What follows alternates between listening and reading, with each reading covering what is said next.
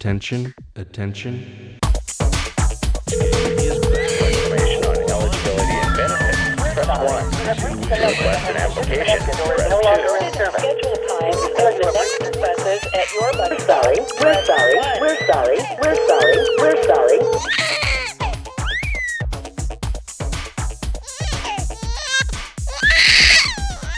My son would cry for no reason. He cries for everything. He just screams at the top of his lungs, no matter what.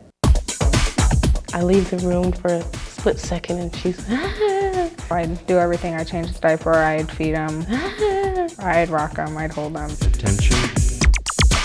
It's difficult in the beginning. You're so tired, you want to tell your baby, please, can you just stop crying? I just need a break. if he's crying or something and my baby dad's there or something, I'll say, can you hold him real quick just for a minute, and I'll just walk away. When it just gets that hard, I pass it to her mom because her mom knows what's going on. I've actually had to put her down a couple times and just walk away and leave her in the crib for a couple minutes and take some deep breaths. And when I'm babysitting, if they're crying, I breathe. I'll leave the room or step away like 10 feet. Kind of get my patience back. And just breathe. And then try again. Count to 10. So I just put her in the bed with her binky on one side. And if he doesn't quit screaming, I'll lay him down. And a little rattle. Put him in his room if I can't handle it.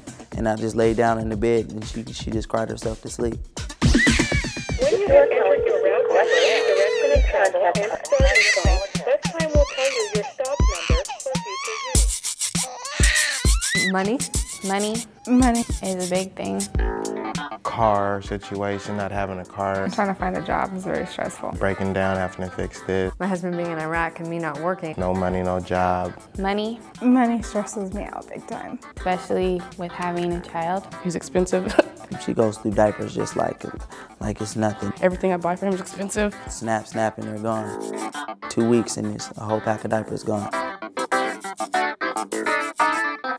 Oh my God. My body locks up tight. I actually am very physically impacted by stress. Everything flexes. My stomach a lot of times will feel upset. My arms don't move. When my daughter is, getting me kind of worked up, I get hot. They're stuck like this. Impatient a little bit. Sometimes I just sit there and cry when I'm holding them, like, whatever, man, ain't nobody here. Ain't nobody here to help me.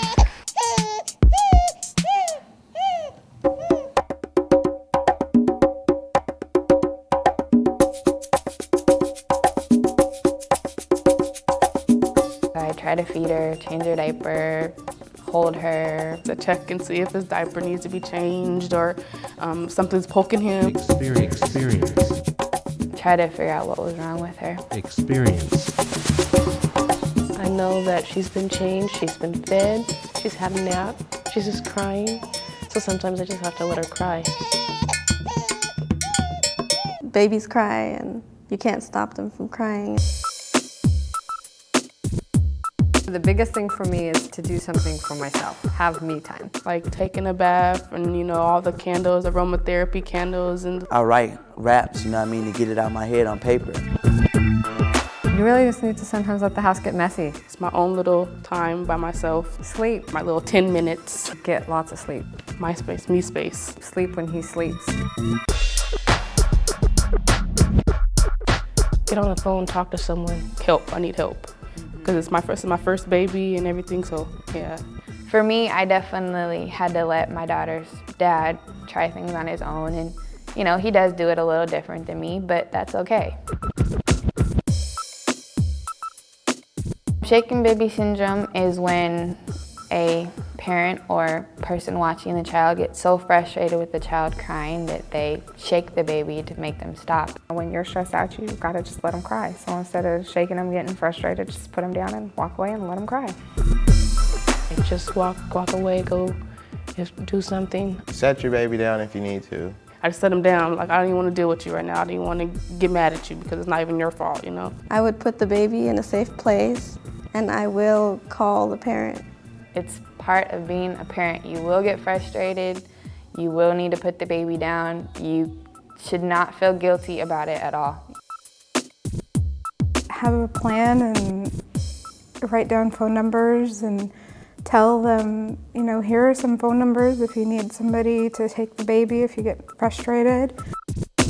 Before the parents leave, they give me their cell phone number. I actually had a friend that was visiting her, and she was very agitated, and the baby was crying and crying, and she went and grabbed her baby and started to shake her baby, and I went and grabbed the baby, and I said, you know what, you need to calm down, go for a walk, I have the baby.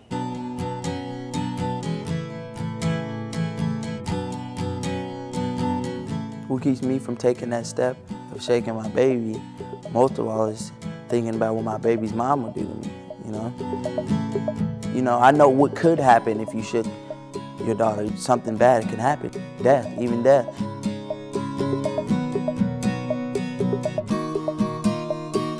It's you know, that's you. You see the joy in your baby's eyes that you bring to your baby, you know, it helps you out a lot.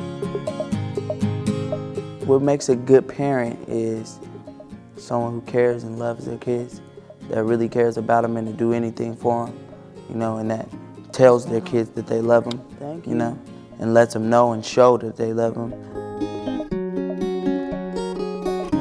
Kind of just calm down and take it easy, because things are going to get better. It might be rough at first for new fathers and new mothers, but it's going to get easier. Have a plan. Put the baby down. Take a break. Talk to someone or go for a walk. When in doubt, call your doctor and remind yourself that you're a good parent. The important thing is just to have a plan that will change as your baby changes, a plan that you share with everyone who cares for your baby. Never shake a baby. Keep your child safe. Have a plan.